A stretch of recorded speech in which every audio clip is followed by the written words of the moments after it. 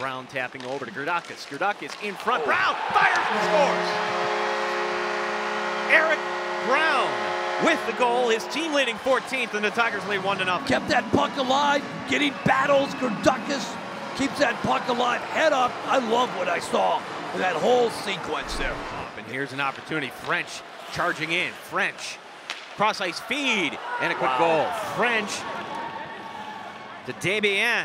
Second goal this weekend for Desbiens, and just like that on the 2-on-1, it's 1-1. Another odd man rush. We saw it last night again happen.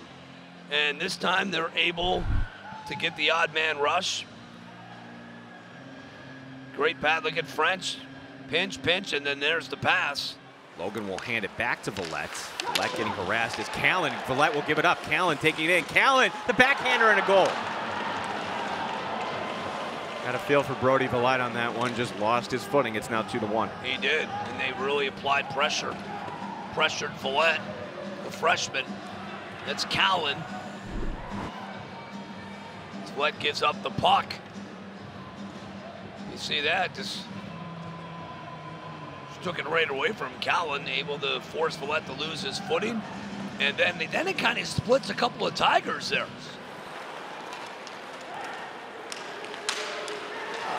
That's a backbreaker there. Yeah.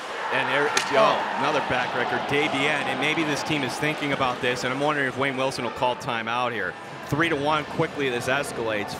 And now with 15:51 remaining, second tonight for Desbiens. It's like the life has been sucked out of them. Let's see if they can dig down here and find a goal. Peacock the wraparound! Jordan Peacock! Right on cue, Johnny Nostradamus. He's been playing well. You know what I'm impressed with is his puck handling is better, is getting better. He's not the most nifty skater, but he gets it done for a big frame. That's a big-time goal. Watch this.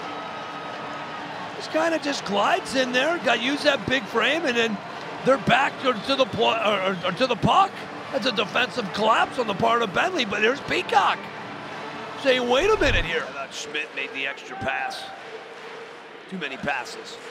Jago cross ice feed is Schmidt, and we're tied. So Schmidt backdoor, and we have a Bentley lead at 4-3. A power play goal against RIT. Not much he could do. He snuck in behind McCabe. They only got 3 players out there.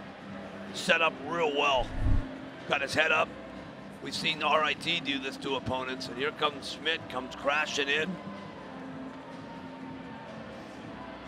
Problem for RIT, there was only 20 seconds remaining in the first minor, and the power play on the second one going to Holland, still 1:19 remaining. The Tigers have tightened it up to 4 defensemen here in this third period. Shot goes off the side, and then it's put back in! Desbiens with the hat trick for the Bentley Falcons on the rebound. They couldn't get to the puck, clear it. Can't tell if Mike couldn't reach it with his glove or with his stick. Kind of just sat there. Let's see here again. They keep the puck in the zone, Gino. They're going to dump it in off the boards. Oh, look at that. Off the post. Off the post, and then nobody could get to it. Puck coming to the near side. Bentley just looking for a clear. Is Schmidt going the length of the ice, and that does it. Second tonight for Ryan Schmidt, 6-3 with 49 seconds remaining. Nope. It's unfortunate. Tigers now need to regroup quickly. We got a big task ahead next weekend. They travel down to Pittsburgh, take on a very good Robert Morris team.